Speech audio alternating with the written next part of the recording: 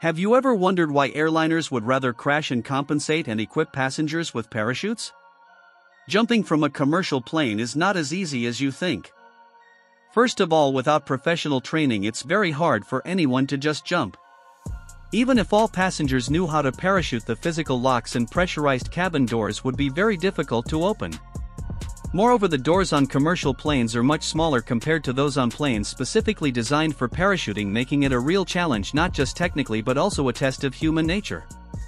Secondly, the speed of commercial aircraft can reach up to 925 km per hour, which is 6 times faster than that of a parachute-specific plane. Under such strong inertia, if you jump from the front door, you might end up getting sucked into the engine or have several close encounters with the plane itself. Jumping from the back door could be even worse, as you might get split in half by the tail wing.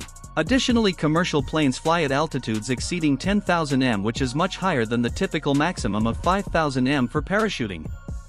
At such heights, the air is very thin, making it nearly impossible to breathe, and the temperature drops to -34.4 degrees Celsius.